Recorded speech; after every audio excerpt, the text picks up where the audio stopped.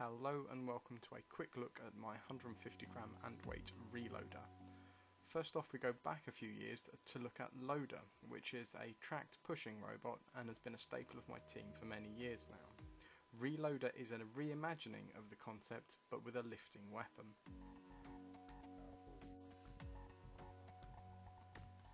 The prototype here is formed around some fairly simple components. You have to start with the Malenki Nano ESC receiver combination, a 7.4 volt servo from the BBB web store, and strangely 3 drive motors, which are custom N10s driving silicon tracks, and some 150 mAh LiPo cells to power it. The weapon is a 4-bar lifter, similar to Biohazard and Storm 2, and it has an interesting motion in that it throws up and forwards instead of just up or just forwards.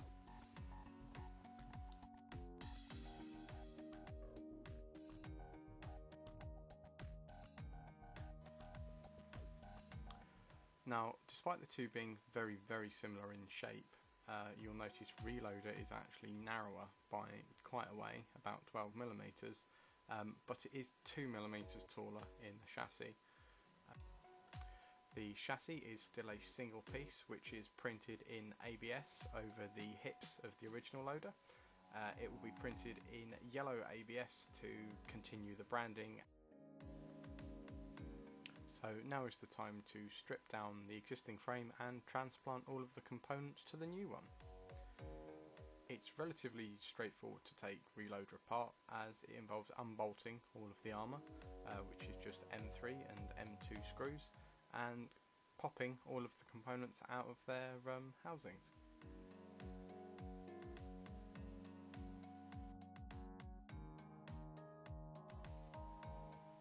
Luckily, with how ReLoader is designed, you can pretty much pour all of the existing components into a new chassis and it'll work.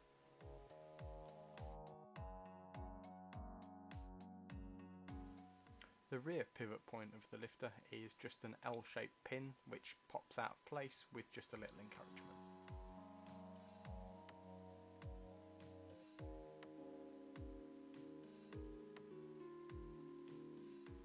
And just pushes back into the new frame.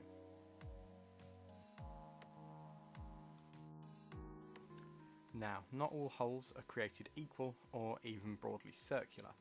Especially when dealing with printed parts, I tend to use an RC car body reamer to open out and taper the holes for easier threading of screws or to better fit things like bearings.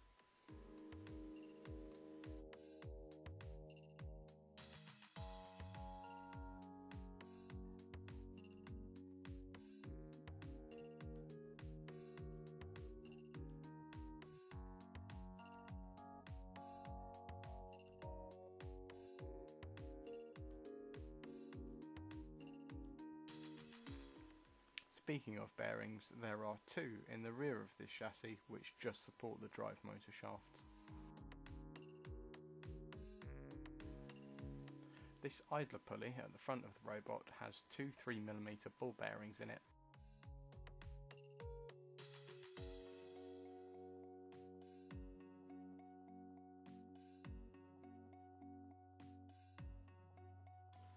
The drive pulleys are a close fit on the motor shafts and then are retained with a small dot.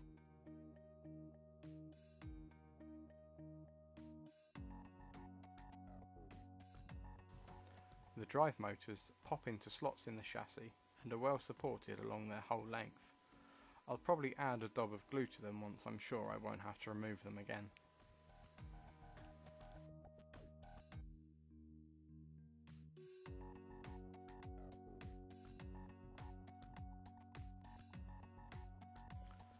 The servo is a 7.4 metal gear servo brought from the Bristol Bot Builders web store. Once again, it's securely supported by sitting in a shaped pocket in the chassis and retained with the old favourite, super glue.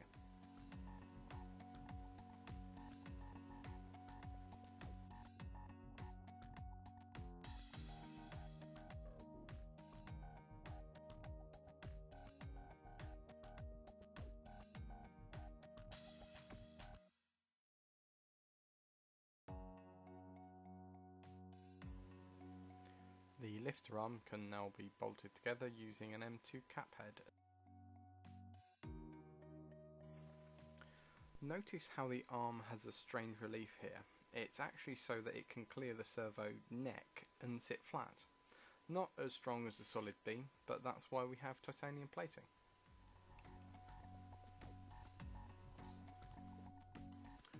While generally considered pretty poor form, I have always gotten away with tapping printed parts to moderate success, so I'm continuing that here. The power for this robot comes in the form of 150 mAh lithium polymer cells.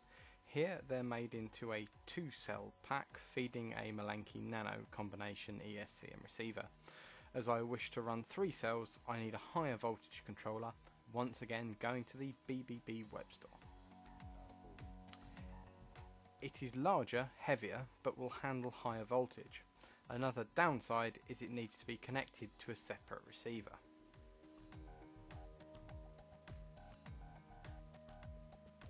Luckily, it's still quite compact, as I'll be doing away with the supplied pins and soldering directly. With a spot of horrific electronic crimes, I'll have a small but capable unit.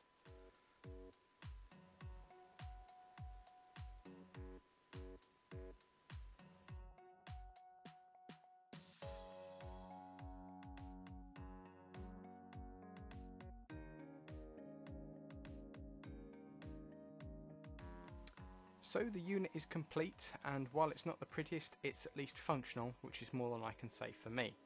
It also slots where it should, also more than I can say for me. I just need to connect the motors to the ESC and the servo to the receiver.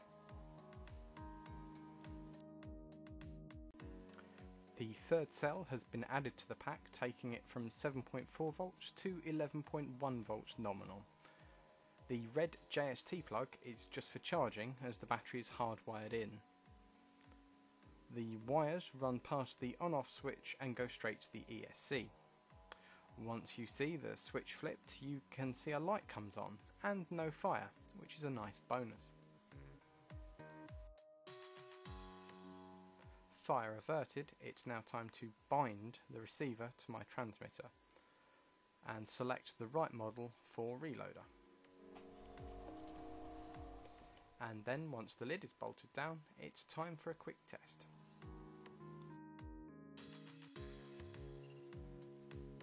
As you can see, it moves around like it should. It doesn't look particularly controllable here, but none of the mixing is set up, the trims won't be set up, and it's just kind of running on fumes, as it were.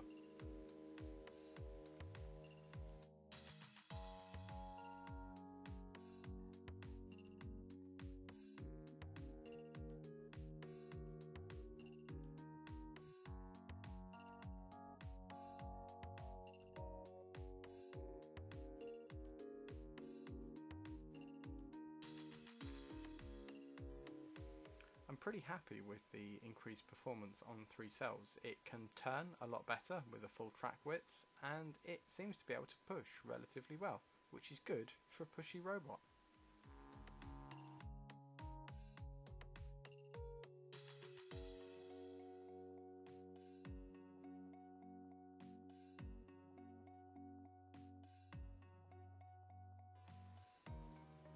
And just giving it a quick weigh shows it falls well under the 150 gram weight limit.